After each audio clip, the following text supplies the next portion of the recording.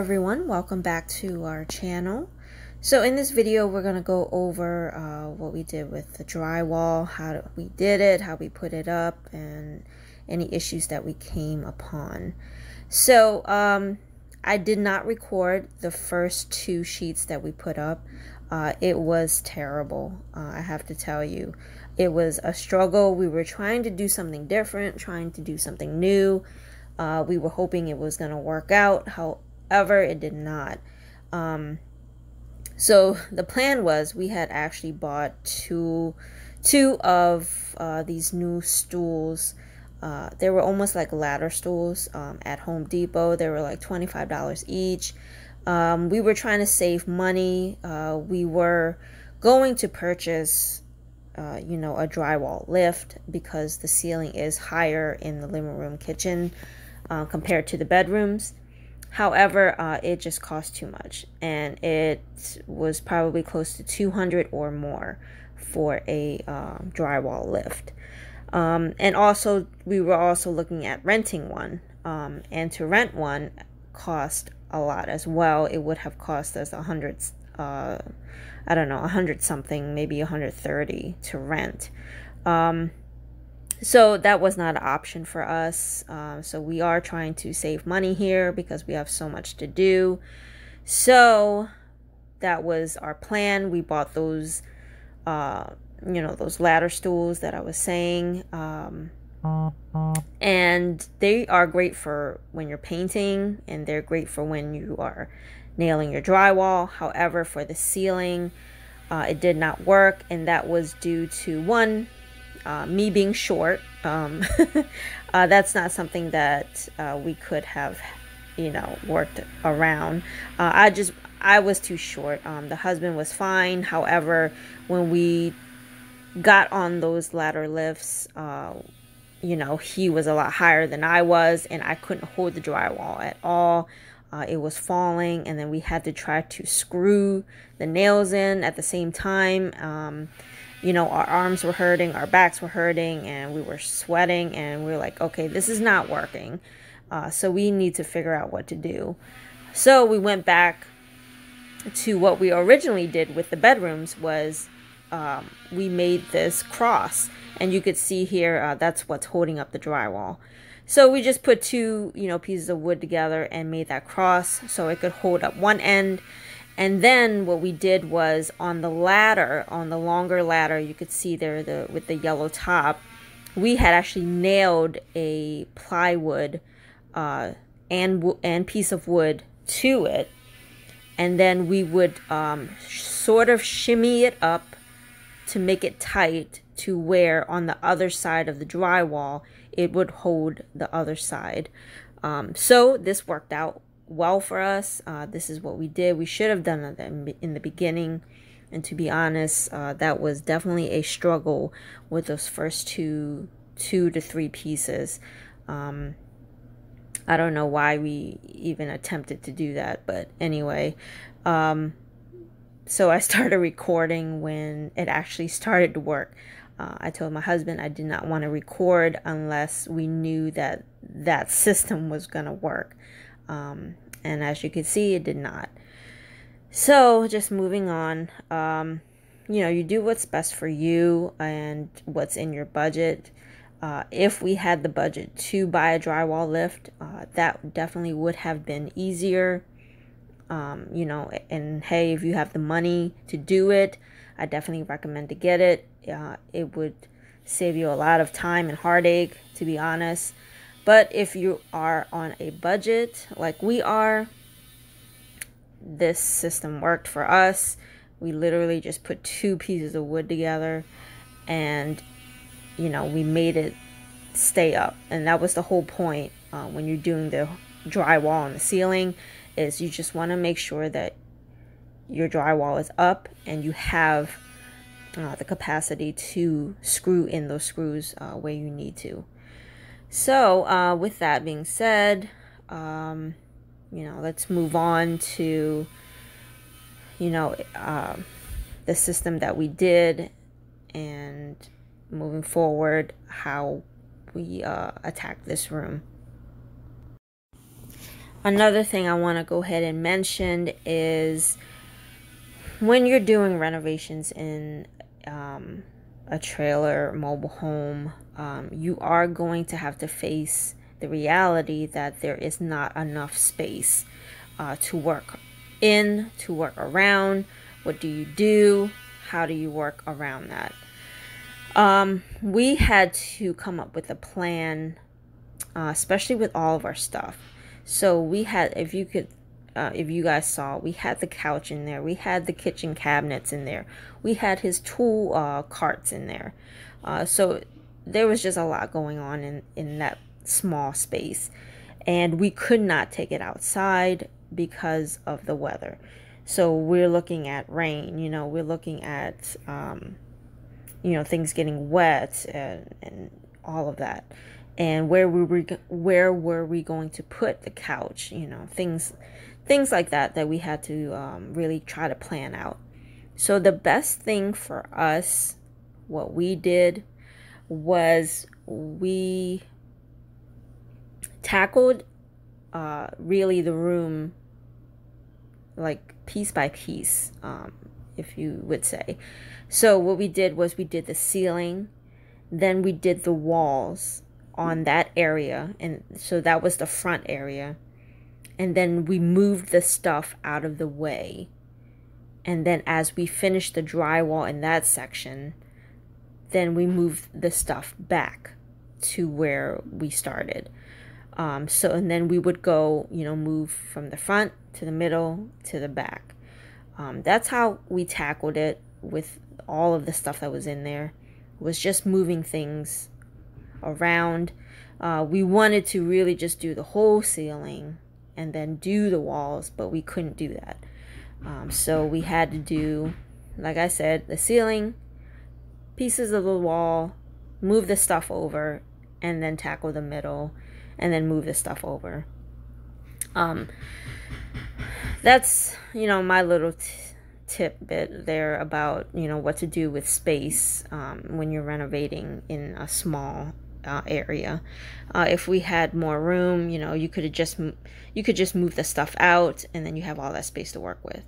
Unfortunately, we couldn't in our situation. As always, you want to make sure that when you're screwing in your nails, you going down, okay, so you want to make sure that you are at least, I would say, 12 to 14 inches away from each nail. So you want to do that straight down, and then you want to make sure that your studs are measured correctly as well, as far as spacing. I think the spacing of the studs were about 14 to 16 inches apart, so that way you can kind of measure out how your drywall boards are going to be. Like I've said before, every room is different. It really is. Every room is different. Every measurement's going to be different, so you have to work around that. As you can see right here in this frame, like I was saying, we did the drywall and the ceiling and the walls, and then we moved everything back into that area. That is how we had to work.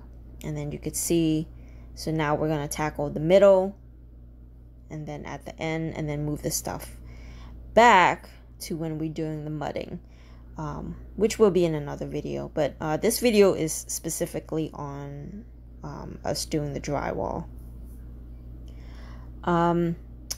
I'm also going to do a video on the drywall and mudding for the foyer, but I think I'm going to do that on a separate video, and that is because the foyer actually gave us a run for our money. That was not an easy task at all to do the foyer, and that would, even though it's a small space, you would think it would be a lot easier than tackling a living room kitchen. However, it was because there were so many crevices, so many corners. It was because the trailer is, the original trailer is a 1-bedroom, and then there's an attachment. So with working with 2 spaces, you're literally working in 2 different rooms when you're thinking about the foyer. But I'll go over that in another video for you guys, just to because I think that's going to take a whole video, to be honest, to actually show you guys what we did in that area. But moving on, like I said, you know, this is the system that we did. You could see he's lifting it up. I'm on the other end, and he's going to slide the drywall in between where that plywood, and there's actually a piece of wood above that plywood. So he's pushing that in. I'm on the other end just to make sure that it is even, making sure that it's aligned with the other drywall and there's no huge gaps.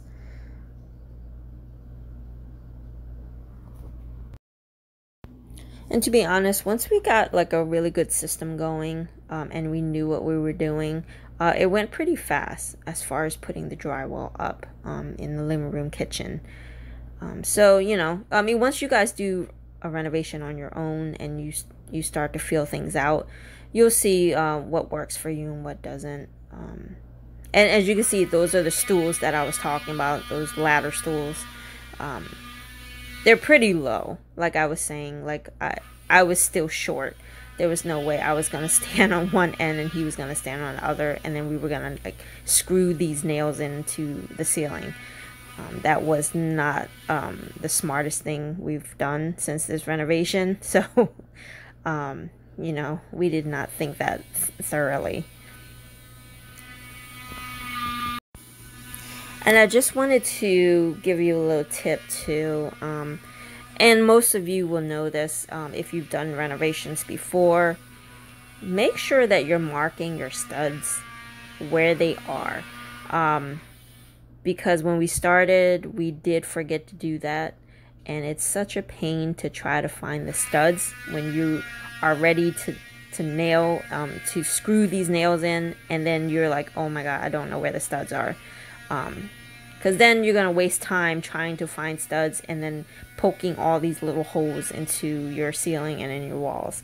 So what I suggest doing, what a lot of people do, is just marking with a marker or a pencil or whatever where your studs are. That way when you're ready to screw, you know where that stud is, where that line is. And it's a lot easier. So when you're doing the ceiling, see, you could see there we are screwing about 5 to 6 nails going across. You do want to make sure that you're putting enough support on that ceiling, that drywall ceiling. You don't want to, you know, put 2, 3 and think that that's going to hold. It's not. You want to make sure you're putting 5 to 6. And some of them, honestly, we put like 7 just to make sure that that drywall was not going to fall. That's very important. This is the last ceiling drywall that we had to put up for the living room kitchen, and we were so happy to actually finally get that last piece in. That and alone was an accomplishment for us. And another tip, you can see there to the right a little bit where we are going to put actually our pendant light for the island. I do suggest to go ahead and make your cuts for any pot lights you're going to put in the ceiling, any pendant lights, any fans that you are going to put. Once you put the drywall up there, I do suggest to go ahead and do your cuts then. You don't want to do it after when you're like mudding and stuff like that. I think it just slows down the process. If it's already cut, you know, you really have to just go around and just start painting. So that's just one of my little tips. We were going to wait until we mud, but however, I do want to let you know, if you aren't, you know, a professional like us, I would say that when you're doing those holes and those cuts, you will have like, you know, a little bit of drywall that falls or that cracks, and that just comes with you not really being experienced in cutting those holes for the outlets, for the lights and stuff like that. So we did have to end up mudding taping and mudding around those cuts.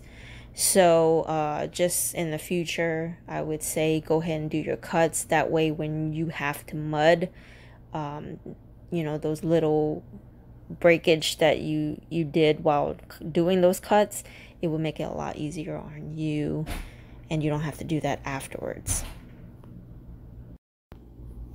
And I've gotten questions about what I thought was like the hardest part of renovation. I don't think there's just one thing, to be honest. It's the whole process. Planning is key. I always tell you guys that in my previous videos too. Just planning.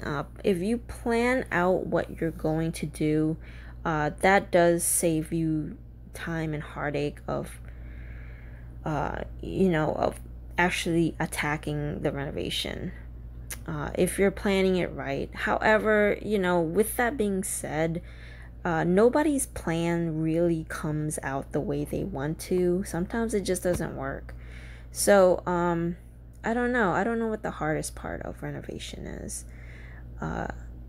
I don't like mudding. I think I've said that before in another video. I don't like that process. I think it's just very tedious, and it's hard on your shoulders or hard on your arms. My husband enjoys it. He likes the mudding part. I like the sanding part. It's weird, but I do. I like the sanding part. And then you guys will see in another video when I do the sanding. And I actually just use the machine this time instead of like manually using one of those square sanders, or whatever they're called, those sand blocks. Because this was a bigger surface, I use the machine, and I'll actually show you in another video what grit I used as well. But that's, I don't know, I think it's just the whole process in general. I had a vision of what I wanted the kitchen to be, the living room, the bedrooms, but you really never know if it's going to turn out that way. So you hope, but you never really know. So I don't know. I think my overall answer is the hardest part of renovation is the whole process. That's just, to be honest, it's just the whole thing. It's not one thing over the other. And I've also been asked if I thought I could do this renovation on my own, and that is definitely no answer. I could not have done this on my own. My husband, he does all the measurements, he does a lot of the cuts, he does a lot of the planning, as far as, he asked me what my vision is, what do I want, and then he has to plan how to attack that. So without him, this would have not been possible. And he does what we all do, which is look at YouTube. He grasps more of what's on YouTube than I do. I'm looking at what I want and the little things, but he's actually watching those videos and looking at how do I do the technical things to make sure that this is done right. So definitely I couldn't have not done it on my own. I think this is like a partnership. This is like teamwork.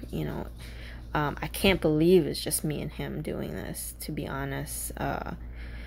It's a lot of work, a lot of hard work, but if you have that vision and you have that partner who's going to attack this with you, it's possible, and it can happen. That's what I would say. And you both have to be on the same page as far as how much you're going to work on this, when you're going to work on this. And to be fair, I work at home, and it is a lot easier on my schedule, on my end. If we both were working, I would say it would have taken a lot longer. You know what I mean? But because I work at home, I'm able to actually tackle a lot of the stuff while he's at work, a lot of the little stuff. But yeah. Oh, I do want to note this section. Okay, so this is just one of the realities of working in an old mobile home or a mobile home in general. You guys can see these old studs. These are the old studs, and you can see how thinner they are compared to the newer ones. You see these wires going through the studs. I just want to put a little note here and a little tip for you guys. You have to be careful with this, because if you accidentally screw into a wire, you can cause a fire in your mobile home. It may not show up now, but it could show up years later and then spark a fire, and then your mobile home is gone. I do suggest what we did, which is put these metal plates where the wires are, so you do not accidentally screw into these wires. This big black wire here is actually for the stove, and we did make sure that we covered that, and we covered the smaller wires as well. The last thing you want to do is to accidentally screw into these wires. It's very dangerous, but a lot of people actually don't know that. So that's just one of my little tips for you guys. If you have any suggestions about those as well, please put it in the comments section. Maybe it could save someone else, the heartache of losing their home. So that's just one of my little tips.